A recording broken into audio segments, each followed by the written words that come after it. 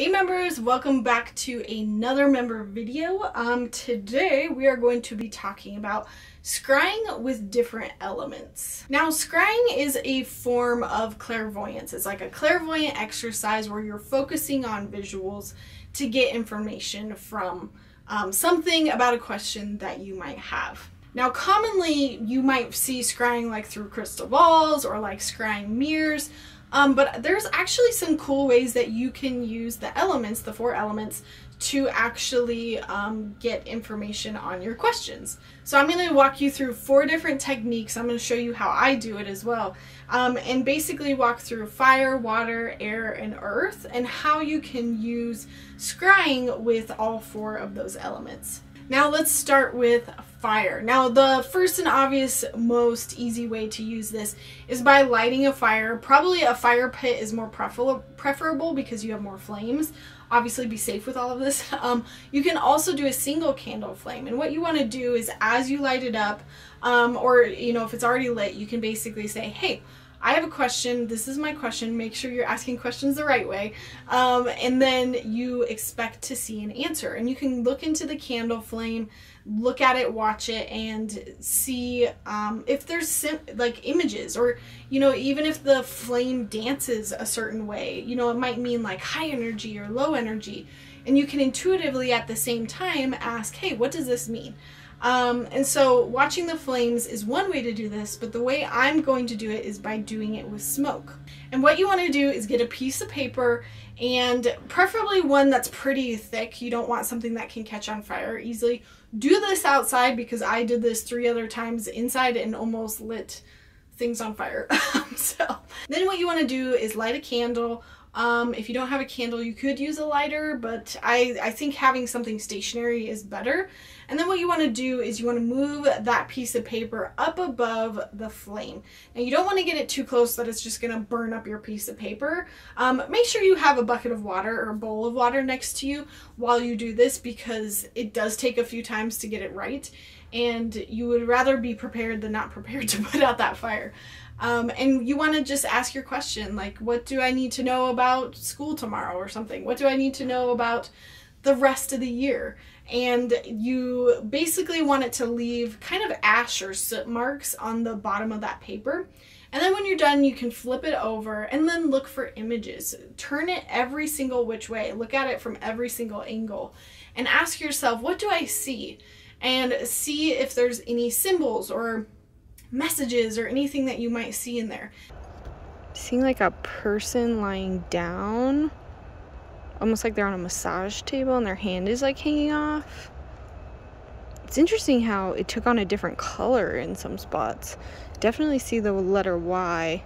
I'm seeing this as an eye, or eyes and a mouth. I think if I would have done this a little bit longer, I would have gotten some more images out of it. But this right here, oh, can't touch it apparently. This over here almost looks like a fishtail to me. And then ask what that symbol might mean to you. So let's pretend you saw a lion and you ask, okay, well, what do lions mean to me? Oh, maybe they mean strength or pride or something like that. And so maybe that's a message about the rest of the year. I need to watch out for being too prideful or something like that. And so that's how you can use flames and kind of the soot that comes off the flames for basically doing it's not a flame reading, it's kind of like a candle soot reading. But either of those ways for fireworks. Now, there's so many different ways you can do this, honestly. You guys should just get creative and let me know in the comments below.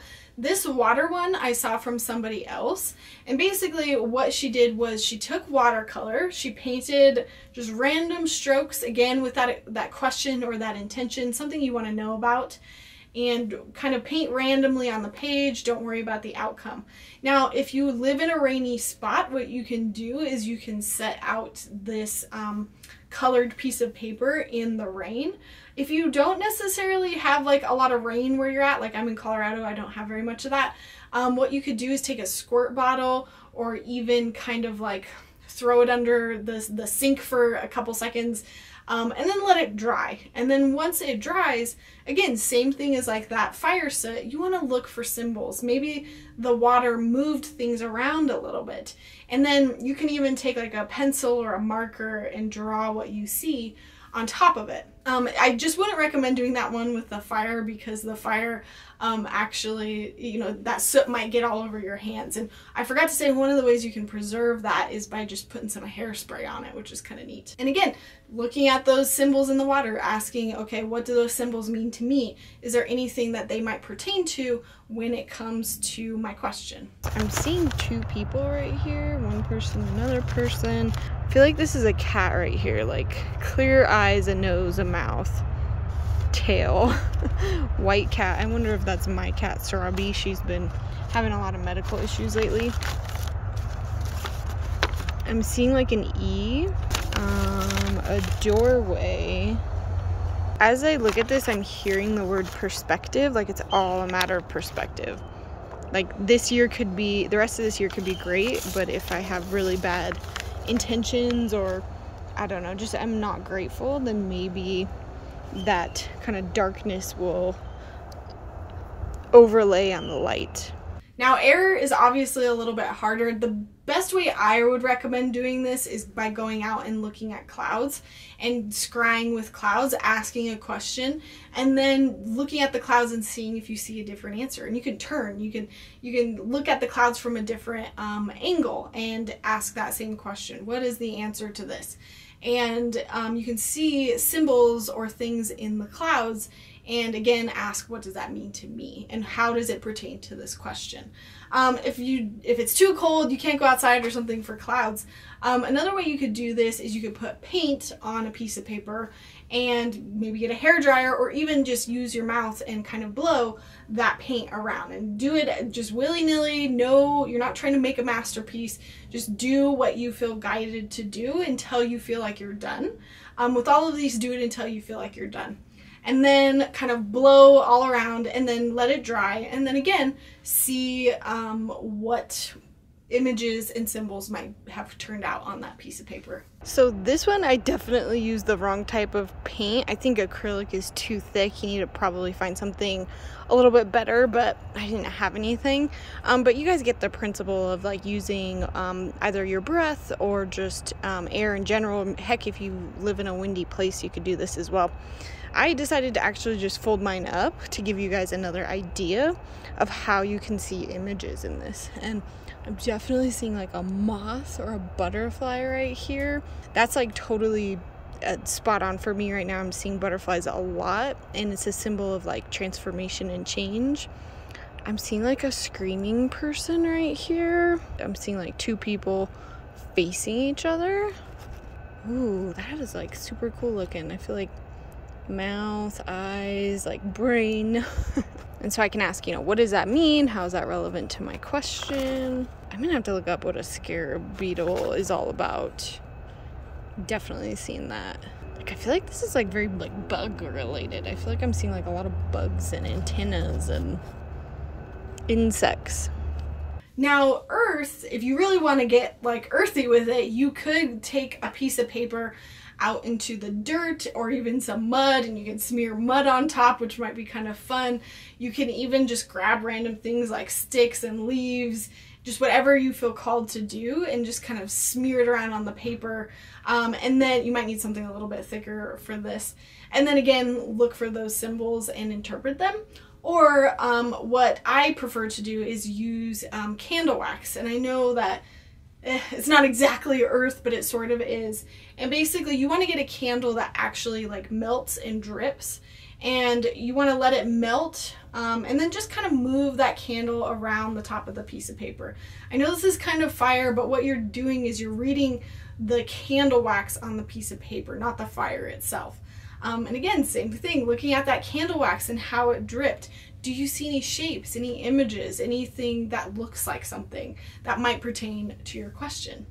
Now I let these two candles burn until they felt like stopping. I actually felt like placing them there. I was just sort of using my intuition on where to go. And I intuitively was like, okay, they want to stay in one spot from here on out. So let's look for images here. And I think the question for this one was just, I was asking about career and finances. And I just kind of grabbed whatever candles I had, but I think it's interesting that I chose purple and gray. Because it's almost like the purple is the life of this, and then it bleeds into something duller. Spin it. Oh, wow. I immediately just saw like a person, like head, one arm back behind the head, one arm this way, one leg, dancing, like kicking up. Oh, that is super cool. I love that. This feels like a very like amphibious creature to me, and so I'd have to think about like what amphibious creatures mean. I see the poop emoji there. Very cool. You have to let me know if you guys see anything. Another thing you can do with earth is you can purposely go on a walk and set the intention that you are going to find a rock or a tree on your walk, and you know it's going to provide you information.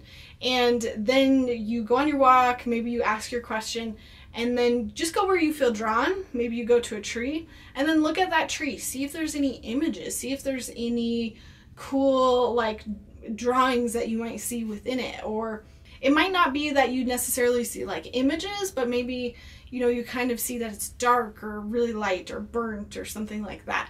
And that might pertain to your question. So some of these I already knew about, some of them I just kind of came up with for you guys, but let me know if you have any other fun ways that you like to do this or work with these elements.